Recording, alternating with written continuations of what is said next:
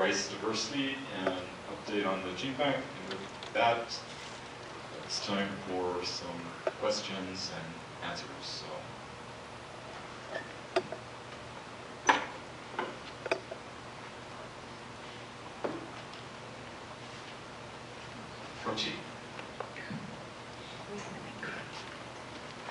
Speaking of the IP issues, what's your take on people looking into putting patents or IPs on genes?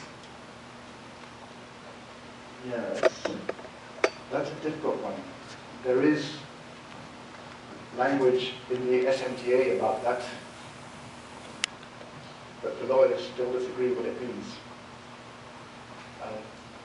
Whatever it does mean is what we have to follow, because we can't, when we are considered biased and not competent in a legal sense to make decisions on those kind of things.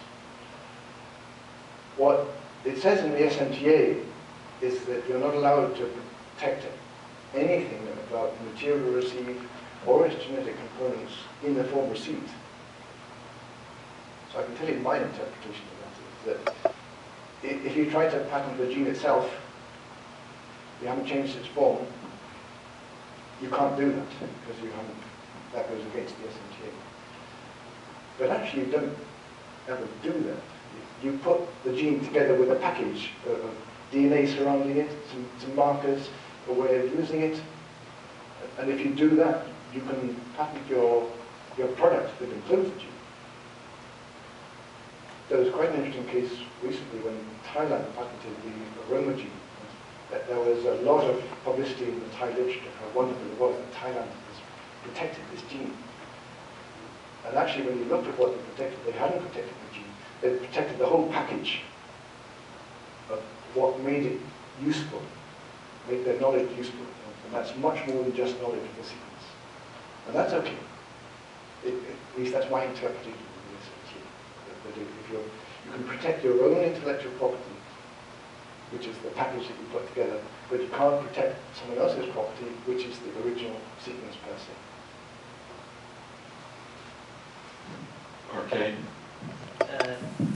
Rory, nice overview of the TRC, and also you opened something on the post-CBD, and 60% of that material which you showed that it's not being utilized, and it's very obvious. You also know, we also know why we are not using that. Being I think the wisest man in the germplasm in the IRRI, can you say that how we can go ahead with that? Probably because in the coming new IP structure is coming in the PBGB, you also part of that.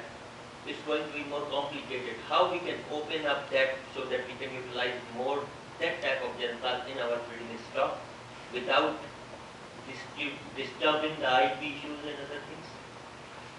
Actually, what I put up there was only the material that you can now freely use. It's under the treaty, and under the treaty there are no more worries about using it.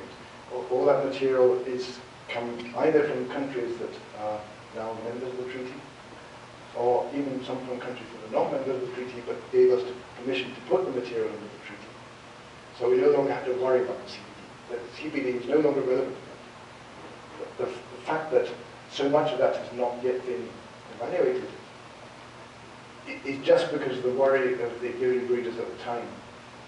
At that time, if you look at the rate of transfers from Genebank to PBGB back in the late 1990s, it went almost down to zero.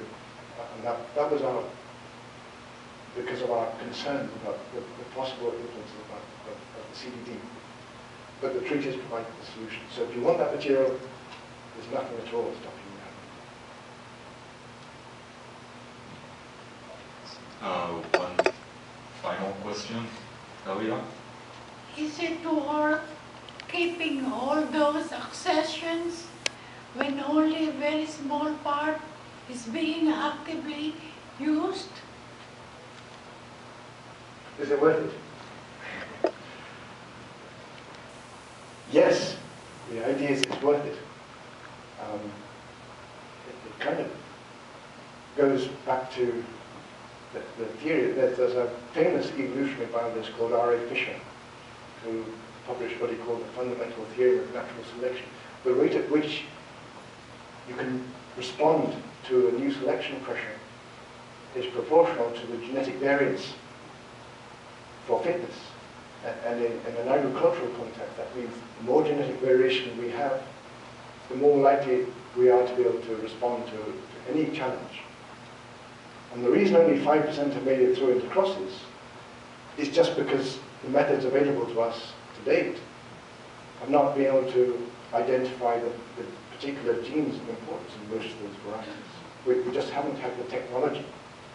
Although they've screened, the breeders have screened almost as much as they possibly can do, just a phenotypic screening is not enough to identify what's right.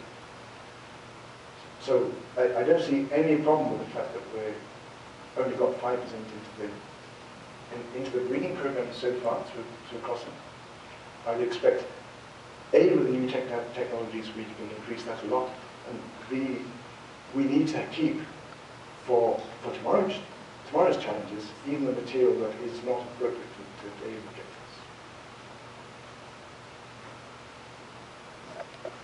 So with that, I would like just to add a comment. And one thing that would really help in deciding in the decision-making process when requests come in for material that people want.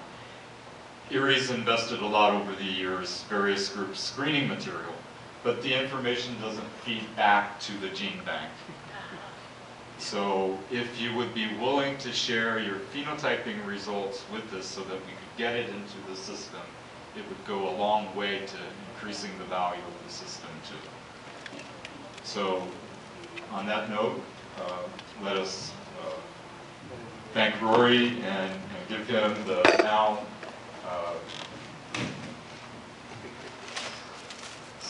routine certificate of appreciation for